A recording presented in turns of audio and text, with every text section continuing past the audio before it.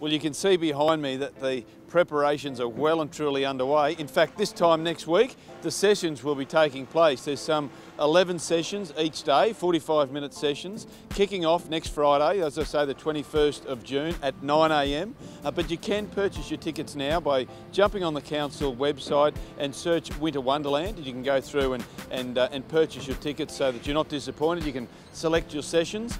For this year, we've got something extra special as well. We've got an ice slide.